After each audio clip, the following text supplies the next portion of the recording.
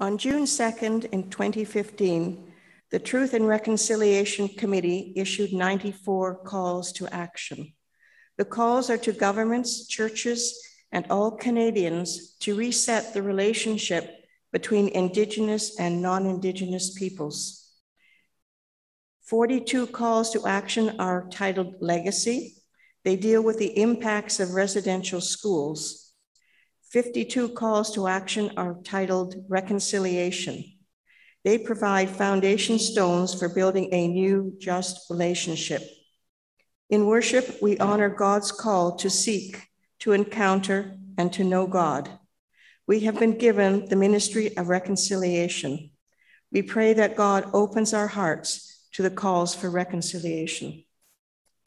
Our Indigenous moment this morning is about a hockey player. And most of you know that I really like sports. And so when I was looking at Indigenous sports figures, I came across Fred Saskamoose, or his Indigenous name is Running Deer. He is of Cree descent. He was born in Debden, Saskatchewan on December 25th, 1933, and grew up on the Anathakoop Indian Reserve in Saskatchewan. He was one of 11 children, of whom 6 died from smallpox. When he was 6 years old, Canadian authorities forced Saskamoose and his brother into a truck and took them to a Roman Catholic-run St. Michael's Indian residential school in Duck Lake. This was one of the last schools to close in Canada in 1996. It was at this school that Running Deer learned how to play ice hockey. He was one of the first Canadian Indigenous players in the National Hockey League and the first First Nations player with treaty status. Treaty status is detailed in the Indian Act passed by Parliament in 1876. He played 11 games with the Chicago Blackhawks during the 1953-1954 season. Didn't score any points for the rest of his NHL career, but his career in hockey lasted from 1954 to 1960 and was spent with various minor leagues. In 1944, at age 11, Saskamoose joined the Duck Lake ice hockey team. His skills were first recognized by a priest in Montreal who became the sports director at the Indian residential school Saskamoose was attending. The priest pushed Saskamoose to improve himself, and he went on to develop an extraordinary left-handed shot. Saskamoose had troubled time at school. When he was 9, he was raped by fellow students and told of other punishments by school officials. While Saskamoose became one of the star players on the school's team, he left Duck Lake at the age of 15 and so feared returning to the school that he didn't believe at first when the priest had a hockey scout visit his home. Ultimately, Saskamoose did meet the scout and at age 16 joined the Junior Moose Jaw Canucks, who played in the Western Junior Hockey League. After scoring 31 goals during the 1953-54 season, he was named the league's most valuable player. And during the season, he made his NHL debut with the Chicago Blackhawks, playing November 20th, 1953, against this team, the Boston Bruins. Saskamoose played 2 games with Chicago at the time before being sent back to junior. He was called up again to play for the Hawks a few months later after Moose Jaw's season ended in February 1954. After his playing career, Saskamoose became a band counselor of the Athakoop Cree Nation, serving for 35 years and spent one term, 6 years, as chief. He was also extensively involved in the development of sports programs for Indigenous children. Starting in 1961, he used his fame to promote opportunities for youth sports, which included ice hockey, long distance running, track and field, soccer, and basketball. In 2002, he was honored by the Blackhawks at a home game. He was introduced into the Saskatchewan Sports Hall of Fame in the Builders category in 2007. He was also inducted into the Prince Albert Sports Hall of Fame, Meadow Lake Wall of Fame, the Federation of Saskatchewan Indian Nations, or the FSIN, Circle of Honor, and the Canadian Native Hockey Hall of Fame. He was acknowledged for his achievements and contributions by both the Assembly of First Nations and the FSIN. He was also a founding member of the Northern Indian Hockey League. He became a member of the Order of Canada in 2018. Saskamoose was admitted to hospital in Prince Albert, Saskatchewan, where he was diagnosed with COVID-19 on November 20th, 2020. He died 4 days later due to complications from the virus. He was buried at the Athakakoop First Nation Cemetery in Athakakoop, Saskatchewan. He married Loretta Isbister in 1955. They had 9 children. At the time of his death, Saskamoose's memoir, Call Me Indian, was being finished and had scheduled release date of September the 13th, 2022. And I am looking forward to reading it. And you can see some of the pictures on the screen there.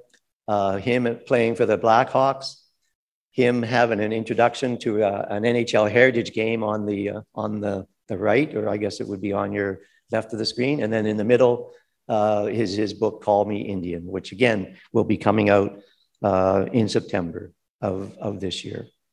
Thank you. Please join me in our call to worship. We gather because we are God's people.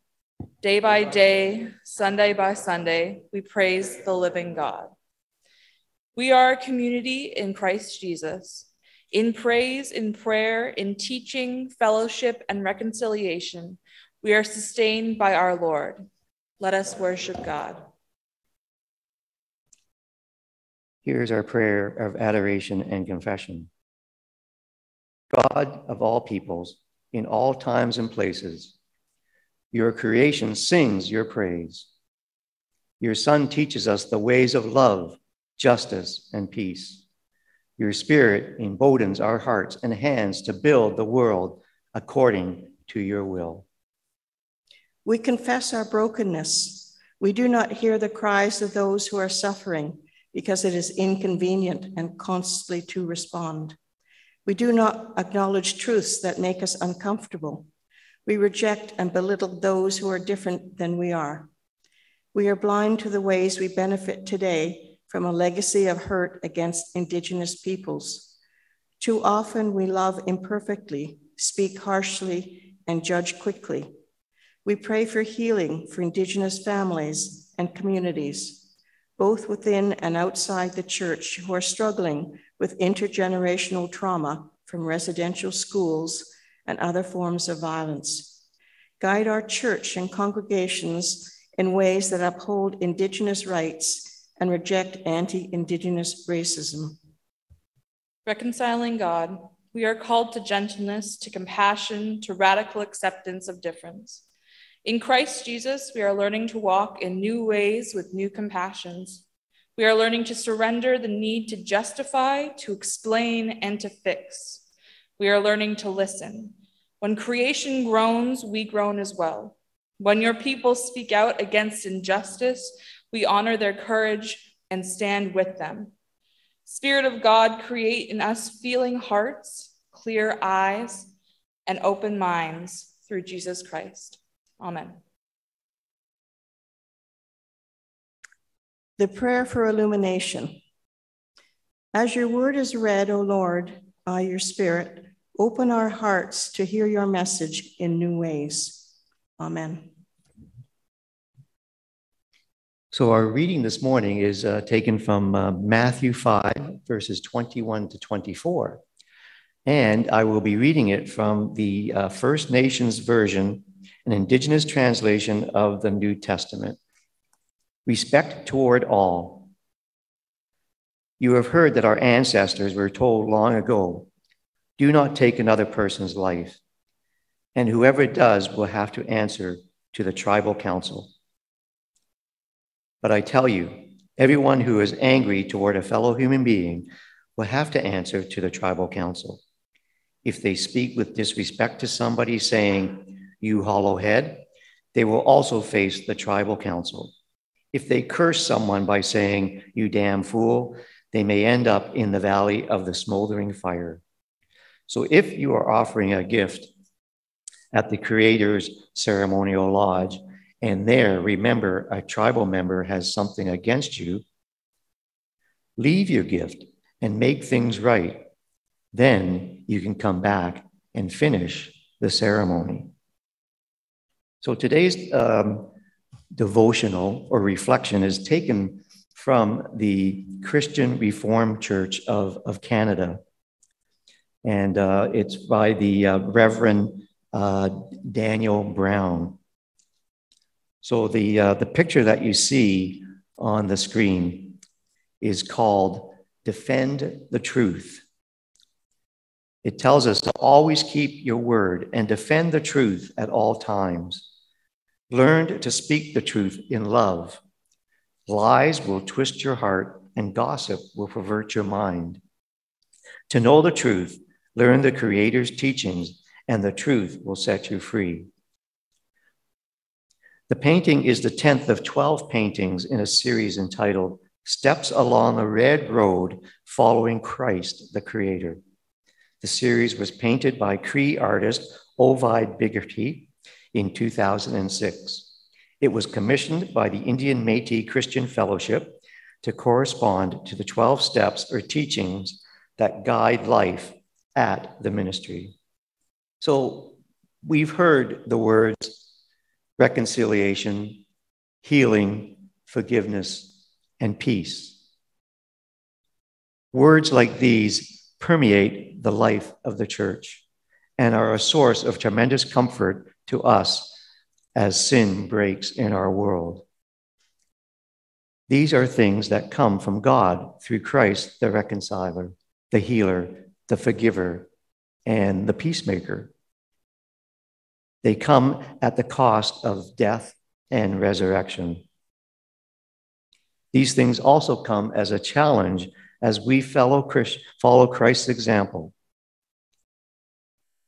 The Word and the Holy Spirit tells us that we are to be reconcilers and healers and peacemakers in his name, as the scripture tells us in 2 Corinthians 5, verses 16 to 21. This is an important aspect of living is from God, who reconciled us to himself through Christ and gave us the ministry of reconciliation. That God was reconciling the world to himself in Christ, not counting people's sins against them.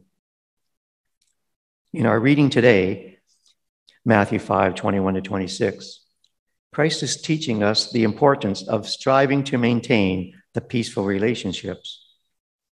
So when we ask the question, why is reconciliation important? Reverend Brown tells us that following a sermon in which he mentioned residential schools and how important it was that we participate in the process of reconciliation, he was approached by a young man. He asked Reverend Brown why we should pay attention to the issues of Indigenous schools and government. The young man didn't mean that it wasn't a worthy cause, but he wanted to know what it had to do with the gospel. Reverend Brown's answer was everything. There is a hidden tragedy in Jesus' sermon that we know as the Sermon on the Mount. I guess we could say there was a whole bunch of sermons when he was doing the Sermon on the Mount, but one of them was about murder.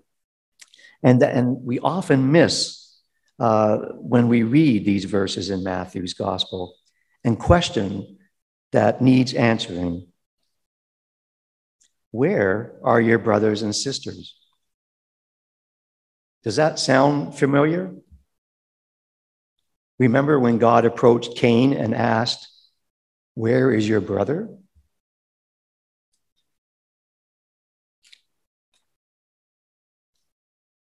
Why is it that we have to leave everything and go find them?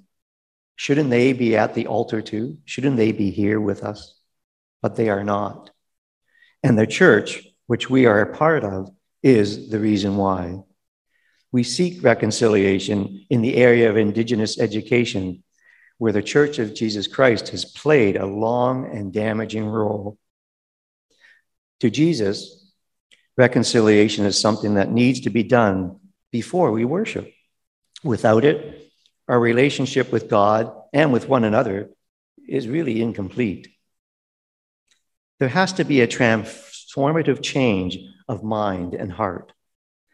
We seek this change. We see this change in Peter, from the pre-Easter Peter to the post-Easter Peter, where Peter, pre-Easter Peter, was kind of scared, didn't want to get in, really, I don't know him, to the post-Easter Peter, where he went out. He was the foundation of the church.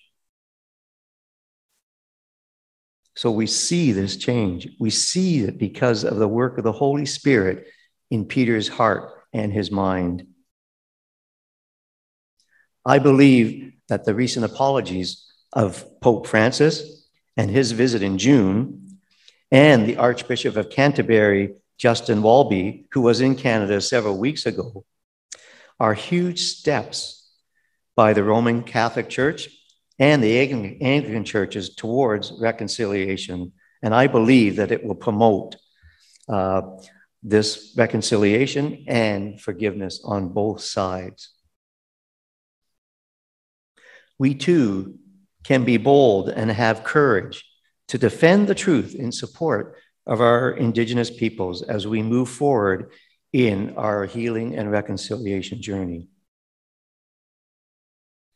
Perhaps if you've not done so already, take some time to research the residential schools in Canada and pay attention to the role that Christians have played in this painful chapter of our history. Ask yourselves why reconciliation in the area of Indigenous education is not only important, but imperative for the church to pursue. You may find that it leads back to defending the truth. Amen. Why are Indigenous rights important? We are called to ensure our actions and behaviors uphold the United Nations Declaration on the Rights of Indigenous Peoples. The principles addressed protection from discrimination and violence, the right to health, safety, and well-being, and a recognition of the inherent worth of Indigenous identity, spirituality, knowledge, laws, and governance. These principles are a minimum standard for the well-being of Indigenous peoples. In Canada, the legacy of anti-Indigenous racism has meant that Indigenous peoples are more likely to experience violence, higher mortality rates, and poorer health outcomes across a wide spectrum of health-related issues, including emotional, physical, spiritual, and mental health, as well as barriers to housing, education, employment, treatment, food, and economic security. While the church has apologized and confessed its role in running residential schools and rejected the doctrine of discovery, we also acknowledge that systematic racism shapes our society, which includes the church. It will only be eliminated with ongoing intentional action. The United Nations Declaration on the Rights of Indigenous Peoples is a critical framework to guide our actions as we seek to eliminate anti-Indigenous racism. Let us pray. Creator God, you call us to justice and to right relationship with you, with each other, and with creation. We confess our policies and practices do not reflect your will and the policies Christ taught. As a church, we participated in policies and were shaped by doctrines and dogmas that distorted and misrepresented the good news of the gospel and that were unjust and harmful. We repent of these ways and we seek anew to live as we ought. Guide us that we might uphold justice and reconciliation in the practices that shape our lives and the policies that govern us. Strengthen the conviction that human and indigenous rights point towards the inherent dignity of all peoples. Creator God, we live and love imperfectly. You called us to love our neighbor as ourselves, but collectively we have not, and individually we fall short. We say all people reflect your image, but our actions betray what we say. For those of us living with pain or grief caused by racism and colonialism, we ask for your healing and strength. For those of us living with privilege and wondering what to do, we ask for the strength to learn, to listen, and to work to end systems that oppress. As you came to set captives free, free us from all of those ways of thinking, speaking and acting that belittle or harm any of your beloved creations, and show us again how to live in your love. Let us work towards reconciliation. Amen. Calls to action 1 to 5 deal with protecting and prioritizing the needs and well-being of Indigenous children. While Jordan's principle reflects a healthcare setting, a Child First principle has implications across child poverty, housing, water, sanitation, food security, family violence, addictions, and educational inequalities. Prioritizing the needs and well-being of children must also consider the shockingly disproportionate number of Indigenous children removed from their homes and even communities by child and family services agencies. Fulfilling these calls to action and upholding Jordan's principle is critical for the well-being of Indigenous children in Canada. Let us pray. Creator God, you cherish all your children and call us to love and care for them also. But we confess that our ways are too often not your ways, that our societies are unequal and our policies are too often wounding. As a church, we have participated in the harms of colonialization and racism, with the result that generations of Indigenous children have been forced from families and communities. Their needs and well-being are not prioritized. In Christ, you were always on the move in a dangerous world, and from the first night, you knew the terror of being away from your home and community. In silence, we remember and pray for children who were taken from their homes to residential schools and for their families, for children who died because of residential schools, for those who grieved the death of children, for children and their families who were caught in the cycles of violence, for children and their families who do not have access to basic services necessary to be healthy, safe, and thriving, for the Indigenous children who are still today being removed from their homes and communities by welfare services at disturbing and destructively high levels, for children who have felt there is no place for them in the world. Holy Spirit, stir in us dedication to the conviction that racism can be eliminated, and give us the will to work for the end of inequality and injustice that harms Indigenous children. Let us work for reconciliation. Amen.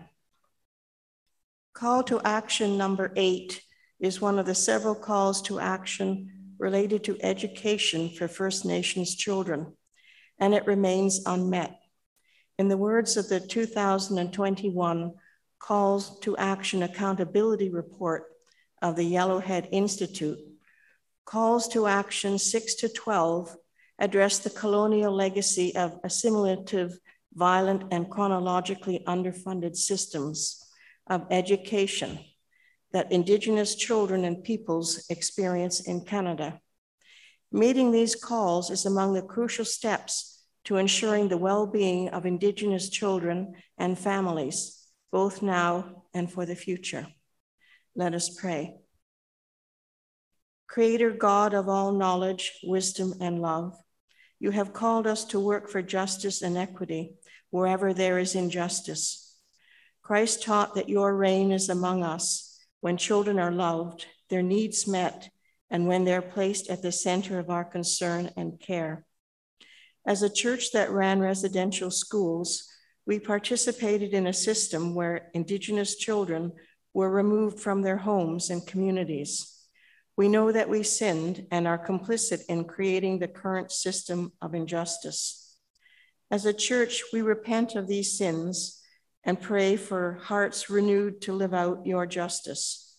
We know that there is inequity and injustice in educational funding for Indigenous children, and we cannot be complacent. We pray that those who form our laws will correct the injustice and iniquity that Indigenous children experience. That is, their right to a good education is upheld, and that equitable funding will become a reality. Holy Spirit, nurture in us the humility, wisdom, and will to pursue right action and to advocate for change. Let us work for reconciliation. Amen. Thank you all for coming today.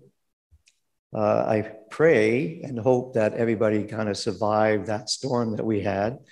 I know my wife and I were out at our oldest son's house yesterday because they had a tree fall down onto their deck, and the boys were actually outside just before the tree fell, and they came in, and then the tree fell. So we are so thankful that they were inside before that tree fell. But it took us about an hour and a half to clean it all up, and now they can actually exit their sliding glass door and go back out onto that deck again. So we just trust that everybody didn't suffer too much damage yesterday or pain. So here is our blessing and benediction. Across Canada, Presbyterians respond to the call for reconciliation. This is the healing and the reconciliation ministry of our church as we continue to understand and learn as part of our story. With Jesus, the great reconciler, we are walking toward right relationships. So let us all go in peace to love and to serve the Lord. Amen.